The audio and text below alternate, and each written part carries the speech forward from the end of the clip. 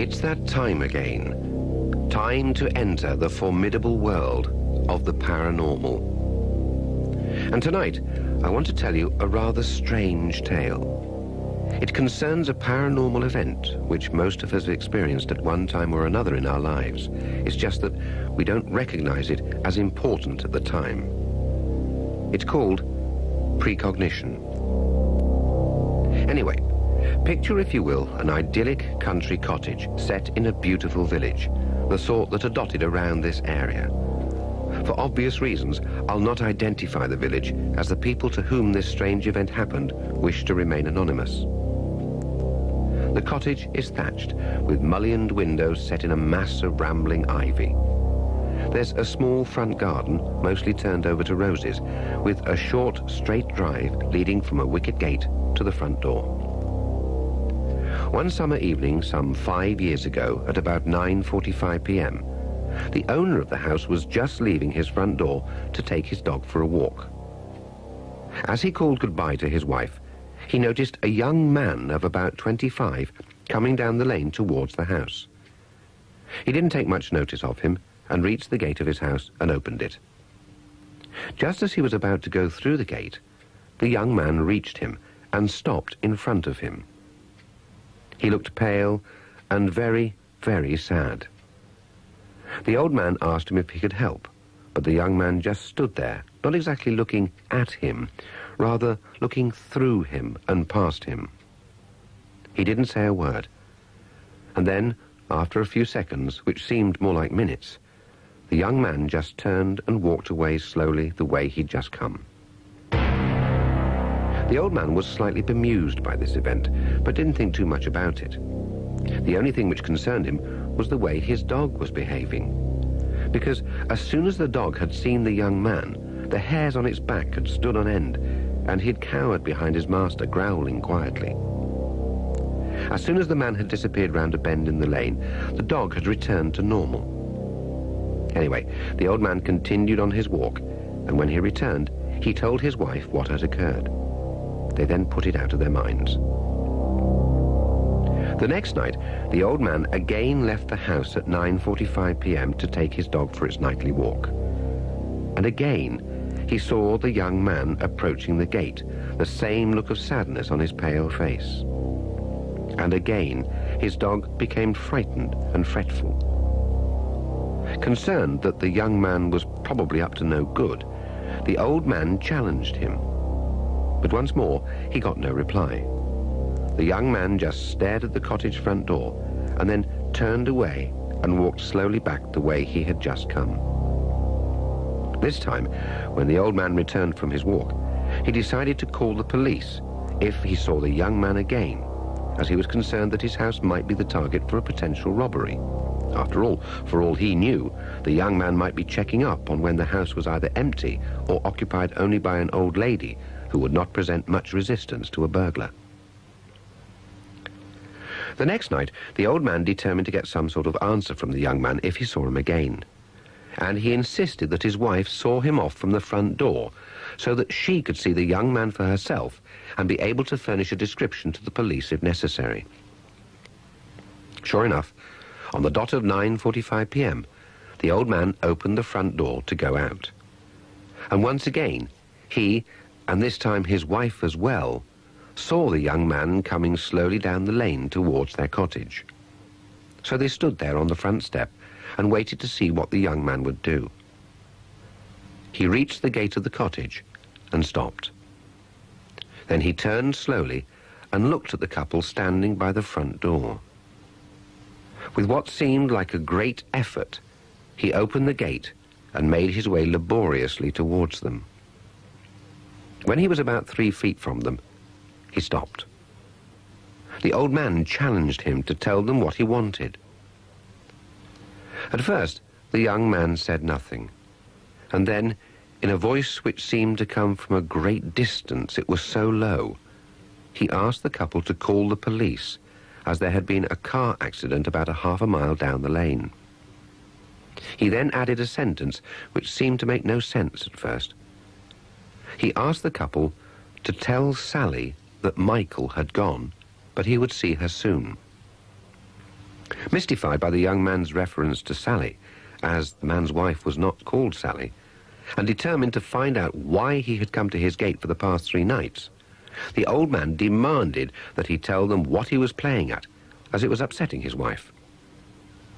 He didn't place too much credence in the statement that there had been an accident. It seemed to be a red herring to him. The young man stood there and said nothing for a few more moments, and then something happened which made them doubt the evidence of their own eyes.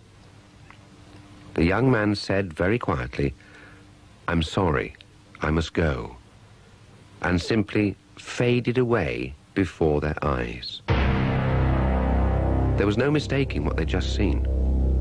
What had been a solid figure of a sad-faced young man, a figure capable of opening a solid wooden gate, had disappeared. At this moment, they became aware of their dog. Remember, all this time the animal had been cowering behind its master, growling. But the moment the young man had disappeared, it began to leap about in a frenzy of excitement. All trace of fear had gone, and it seemed eager to go for its walk.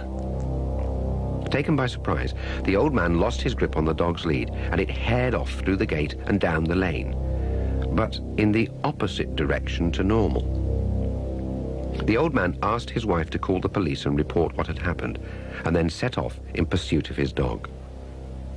The dog seemed to be playing a game with its master. Just as it looked as if the old man would be able to catch hold of the lead, the dog ran on ahead a few yards and turned as if waiting for its master to catch up again. And then it would do it again. And this went on for about half a mile. Then, as the old man rounded a bend in the road, he saw in front of him a terrible scene. A car had come off the road and had ploughed into a tall oak tree. The police and ambulance were already there. As he approached the crash, a police sergeant came up to him and tried to turn him away. But as the old man's dog had gone up to the wrecked car, he was allowed to go near and retrieve it. The dog now seemed content to sit still and allow his master to get hold of its lead. Curiosity prompted the old man to ask the sergeant what had happened, and he was told that they'd been following the car as it had no tail lights and were just about to pull it over when it had speeded up for no apparent reason and had left the road at the bend and crashed into a tree. The occupants were a young man and a young woman. The young man had been killed instantly, and the young woman was badly hurt. At this moment, the body of the young man was being taken from the wreck, and the old man saw that it was the same young man that had been coming to his gate for the past 3 days. His face was virtually unmarked and bore the same sad and pale look that it had when he had visited the old man. So the old man told the police sergeant what he had experienced for the last 3 days, and on an impulse asked what the name of the driver was. He was not surprised to hear that it was Michael, and as far as could be determined, the young woman was called Sally. He then told the sergeant that the young lady was about to die, as he had remembered and had suddenly realized the significance of the words that the ghost, for such it must have been, had told him. "Tell Sally I'll see her soon." Sure enough, at that moment they were interrupted by an ambulance man who said that the girl had just died. The man then asked when the accident had occurred, and again was not surprised to learn that it had been at 9:45 p.m, at the same time that he had seen the young man at his front gate. Quite naturally, the policeman took the old man's story with a pinch of salt, especially as it was obvious that he couldn't have seen the victim at the time he had said, as by then he was dead. And in any case, there hadn't been enough time for the young man to walk half a mile to a stranger's house and then half a mile back, even if he hadn't died in the crash. When the old man returned home, he told his wife what he had seen and heard, and they both realized that for some unknown reason, they had been singled out to be given a warning of a future disaster. They didn't find out why until a few days later, when they received a letter from a distant relative. It informed them that the relative's son and his wife, who had never met the couple, had decided that as they were going to be in the area, they would visit them and perhaps try to catch a room for a night or two. But they had been killed when their car had spun off the road and had crashed into a tree. And strangely, for about 2 days before they set off, the son had seemed pale and withdrawn, and had kept saying that he had an odd premonition that something was going to happen. But his wife had prevailed on him, and they had gone ahead with their plans as arranged. And a photograph of the young couple was enclosed with the letter. Written on the back of it were their names, Michael and Sally.